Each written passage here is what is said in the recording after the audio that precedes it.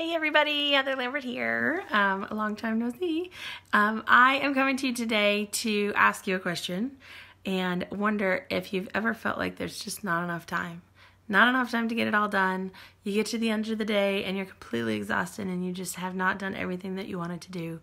That happens to me often. It happens to all of us, especially us that are busy moms and running around kids and trying to get the house clean and taking care of business, or maybe working or building a business. They often feel like there's just not enough time for everything. And so I want to share a book with you that I've read. I love to read. I enjoy reading a whole lot, and I have recently found my passion for reading again. I read nonfiction, like self-help, business, life books. So those are my favorite, and recently I've been reading a whole lot. So I thought I would share some of those books and titles with you in hopes that they may help you in your life. If you like to read or you just have something that's been driving you crazy, perhaps I can offer a book that might help. So this one is called The Fringe Hours. It was actually recommended to me by another Scentsy consultant, and what it's about is using the fringe hours of your day to take care of yourself. Because often when we're feeling so overwhelmed and out of time and like I just can't get it all done, it's often because we're spending all of our time on other people, on all of those responsibilities that we feel like we have to take care of, all of the things that we think we're supposed to be doing, and we never leave a minute for ourselves because we feel guilty. We feel like we're not supposed to. And if we do spend time on ourselves, how many of you have gone out to do something fun just for yourself and you feel horribly guilty because you didn't get something else done, or that you're not doing something else? I had to get over that while I was reading on the porch and I hadn't vacuumed the floor. That guilt is real. And so we have to get over that, because taking care of ourselves and doing the things that bring us joy and make us happy are super, super important. And they fill us up. They give us energy. They keep life balanced. They make sure that we are, we can only take care of others after we've taken care of ourselves, right? We can't do for other people if we have nothing left. So you have to take care of yourself. You've got to find joy and happiness and do those things that make you feel that way, that make you feel good.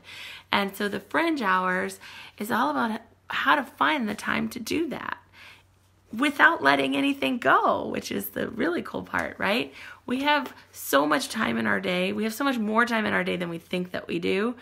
And it's those little moments here and there that we tend to waste or not be effective with, that we can change and that we can just pay more attention to and use more efficiently. I take my son to jiu-jitsu class and to gymnastics and to baseball, and there's all this time sitting around or in the car waiting to pick up a kid. Those are minutes that just get wasted in our day, and if we add them up, it comes out to quite a long time.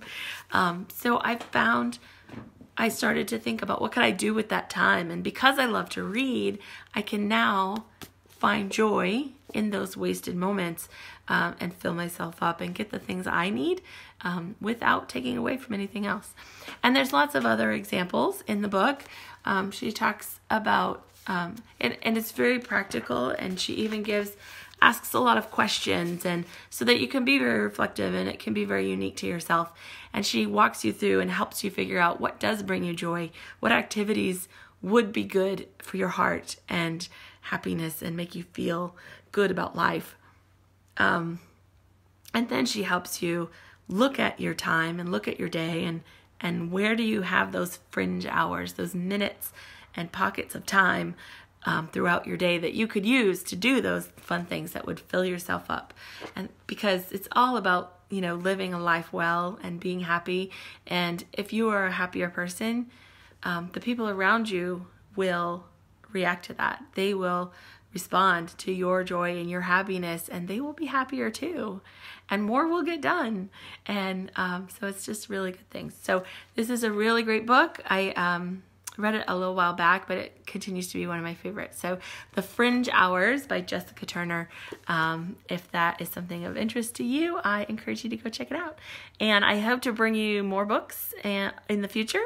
I went to a retreat last weekend and spoke to some other Scentsy leaders and I shared some book advice with them, and they said, you need to do something with books. So I'm hoping to bring you more books in the future, days and weeks and months on this page. So hopefully one of them will speak to you. And if you're a reader too, reach out to me. I'd love to chit chat and talk about what you like to read. And if you have any great book titles to recommend to me, I'd love to hear them. So I hope you guys are enjoying your day, and I'll talk to you again soon.